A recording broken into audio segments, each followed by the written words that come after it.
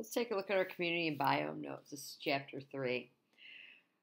First of all, we know that limiting factors are going to help determine what's in our communities. And limiting factors are biotic and abiotic things that restrict the number of organisms, the way organisms reproduce, where they're distributed, and which ones exist. So what are some examples of those? We have sunlight, climate, atmospheric gases, temperature, which is part of climate, water or precipitation, which is also part of climate. So when we think of climate, we think of water and precipitation. Nutrients or food for the organisms, fire, whether it be natural or man-made, soil composition, how what that soil is made up and what it can sustain, what kind of life it can sustain, the space that is available, and competition, predation, and parasitism. All of these are limiting factors. They're going to limit the number of organisms, where they're at, their reproduction ability, and things like that. Tolerance, when we took a look at our saltwater tank, we had some limiting factors in there, and depending on what those limiting factors were and what their readings were, those some organisms could tolerate changes in those pHs and ammonia levels and those kind of things, and others could not. So tolerance is the ability of an organism to survive even though there's changes in the biotic or abiotic factors. Some organisms, for example, can be tolerant of of changes in an area, which means they could live, but their tolerance doesn't allow them to reproduce, so they would only be in that area for one generation. And this is our ranges of tolerance. We have the greatest number of organisms in our optimum range here. So our lower limit being on the left and our upper limit being on the right. And when you look at increased populations, the lower limits and the upper limits, we don't have a lot of organisms. And then as we get in the areas of the zone of stresses, we have less organisms. And then our optimum range is where most of our organisms live. So we're going to talk a little bit about succession. We have a biological, ecological succession, and there's two kinds of them, primary and secondary. First of all, exactly what is succession? It's when change comes and it occurs to a community and an ecosystem. And species that can be found in a particular ecosystem can change over time. Primary succession is when you have the colonization of an area of land that is barren, rock-like, by organisms. And the very first organisms that appear are called the primary species. These are the first species to inhabit an area. Examples of these could be lichen, algae, bacteria, protists. These colonize bare rock, things like lava flows. And here's a picture of a lava flow. And if you look closely, you can see some of that in the igneous rock there. But when the lava comes, it covers everything and just leaves rock. So when it's on barren or rock-like land, it is considered primary succession. Here's another example of primary succession. Climax community is a community that is stable. It stays relatively the same or unchanged over a period of time, and it represents a variety of different ecosystems. Usually we have mature forest or grassland, coral reefs, tundra, etc. So this is a community that has reached its kind of maximum maturity. Secondary succession is the second type of biological or ecological succession, and this is changes that take place after an existing community is disrupted. This disruption can be either natural or it can be human influence. So it can be natural, like a fire or a hurricane or a flood. Human influences we could, due to construction, like the succession that we talked about at our school property, farming, a controlled burn, those type of things. And with secondary succession, you have to know that there's soil present for the organisms to be able to start to recolonize. Here's an example of that. This kind of looks like that area by our parking lot at school also. And we have our primary succession there coming back from soiled land that was changed for some reason in that area. There are two different types of biomes that we want to talk about, aquatic and terrestrial biomes. First of all, biomes are influenced by the region they are in the earth, and that has to do with their latitude and their ocean currents. Will influence the climate of different parts of the earth. And so the latitude, the closer you are to the equator, the warmer it's going to be. The ocean currents, we do know that bodies of water can cool and warm land masses depending on what the currents are. If we're having an El Nino coming through, or we have warm currents or cool currents, and we know that this is something that happens in Lake Erie frequently. Latitude describes our position in degrees north and south of the equator, which is also going to be will also affect the amount of sun that those regions are getting throughout the year. So we're going to first talk a little bit about saltwater ecosystems. Kind of goes along with our tank. Remember, we checked our temperature in our tank, our pH levels, our ammonia levels. An estuary is where we have different types of water merge, where we can get waters of different temperatures, different salt content, pH levels, and so you kind of get your own unique ecosystem there, because there's some organisms that can tolerate those changes and some that cannot. You have what's called an intertidal zone. This is an area where saltwater and land meet, and that you get an alternately, the water submerges and then it recedes and it exposes the land. It submerges it, recedes, and exposes the land. That's an intertidal zone.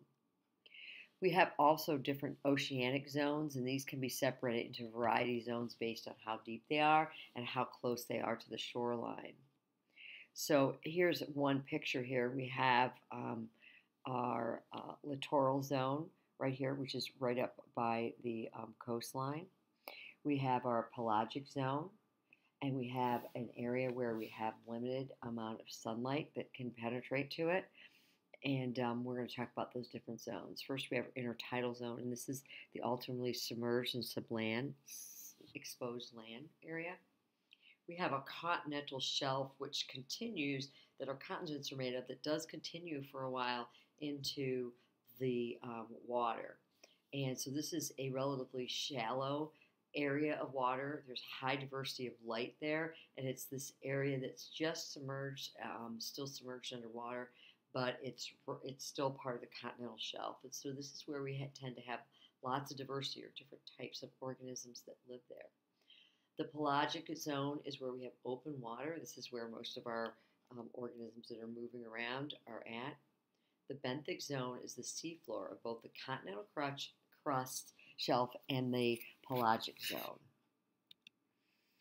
So light availability is important, because the amount of light that something can get into is going to help affect what type of organisms can live there. So we have one zone that's called the photic zone, and we know that from our prefixes that photo means light, so photic zone is an area where light can penetrate. It's from the surface to about a couple meters down.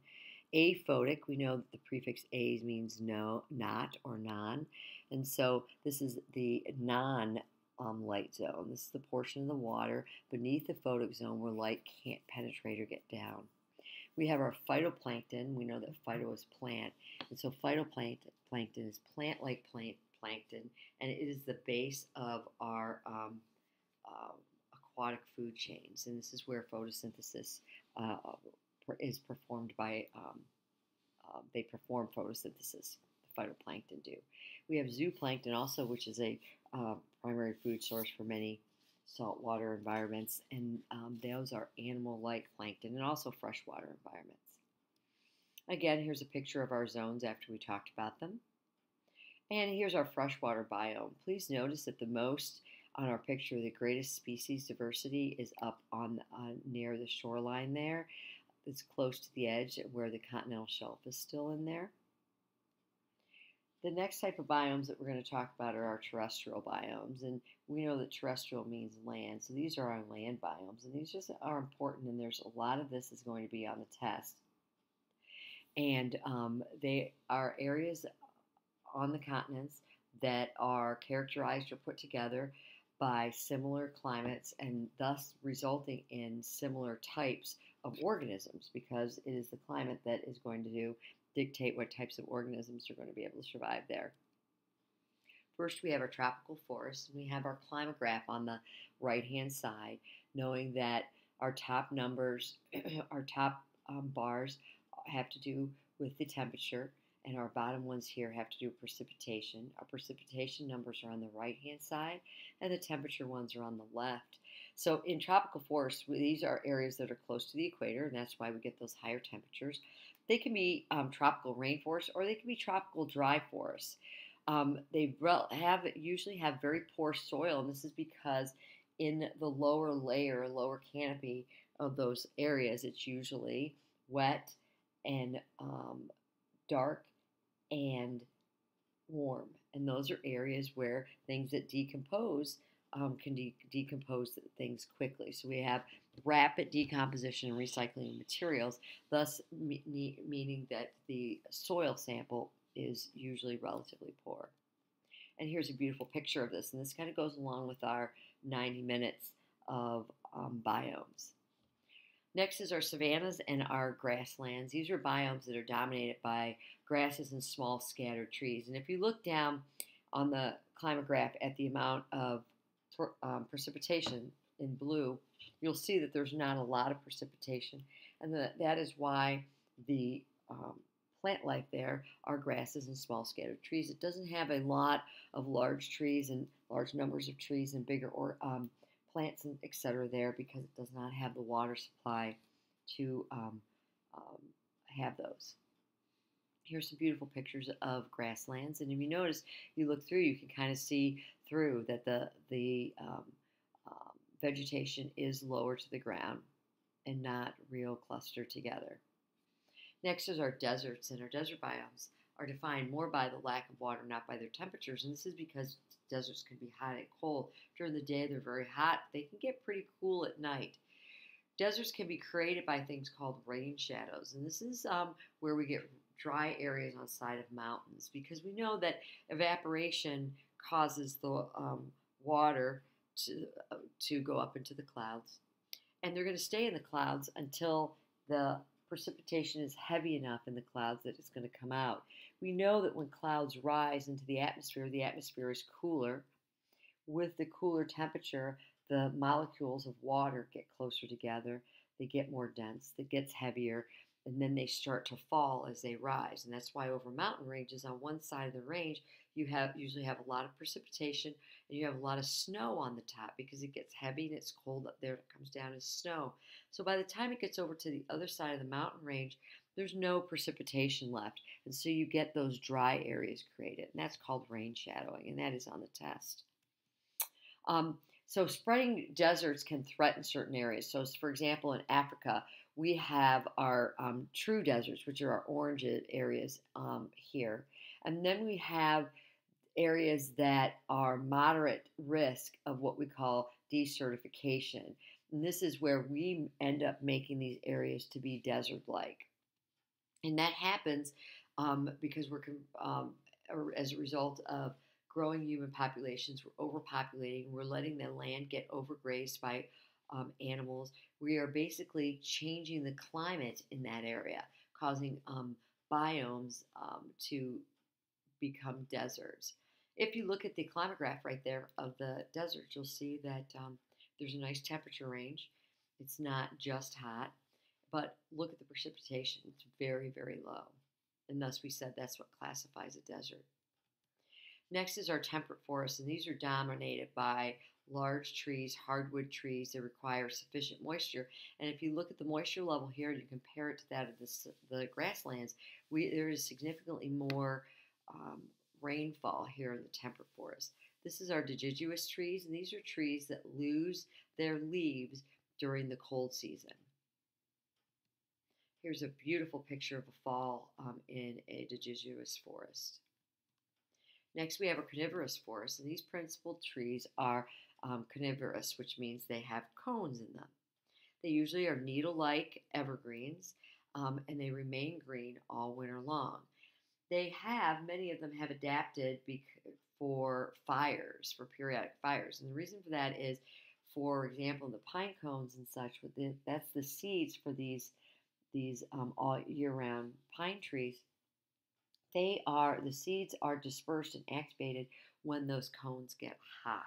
So if you have a fire come through and destroy everything, when it burns up those pine cones or those cones of the coniferous trees, they will let loose those seeds.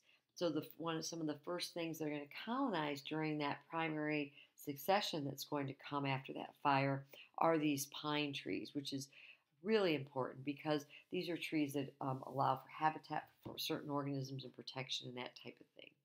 The taiga is the northern boreal forest. These have fewer trees, harsher winters than coniferous, but they're just south of the tundra. So this would be the northern part of some of Canada, is something that we would understand as the taiga. So here are some examples of those. Next and last we have our tundra. These are the Arctic areas and the tops of mountains, and these are areas where the temperatures are pretty cool most of the year round. There are times of the year when the temperatures do get warmer, but there is a permanent frost in the ground. We call it the permafrost, and it's just a few inches below a few feet below the surface, and it stays frozen all year long, even when it is warm outside. It doesn't ever stays warm enough long enough for that to melt. Because of that, the plant life is very low to the ground, and because that's where the root system can support it. And there are no real trees because the roots can't get through that permafrost there. So those are all of our biomes, and that's the end of our notes right now. And those biomes will all be on the test as we go through.